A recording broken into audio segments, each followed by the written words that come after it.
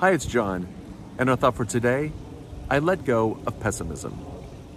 There are going to be things in life that we just aren't looking forward to. Some things that may make us feel uncomfortable, may be challenging for us. And when we look at them from that pessimistic point of view, we are already pre-catastrophizing the situation. We're coming into it from that state of awareness of that it's not going to go well, that it's going to be challenging, uncomfortable, and difficult.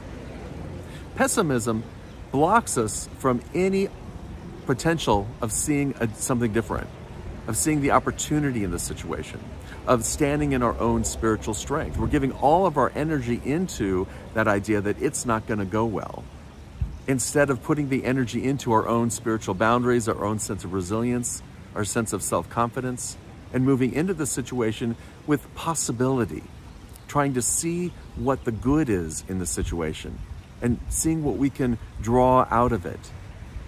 So when we let go of pessimism, we open ourselves up to that divine flow that's within us. We open ourselves up, we take the energy that has been going into the pessimism and we open it to see where we can put it to make a positive difference in the world.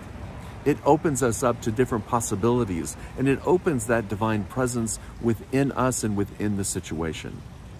So today we let go of our pessimism. Just try it for today and see how it goes. And see if you can see a different experience and see the opportunity, see the possibility, and your own sense of inner strength. Our affirmation, I trust in the divine presence within me, and I am whole, I am a blessing.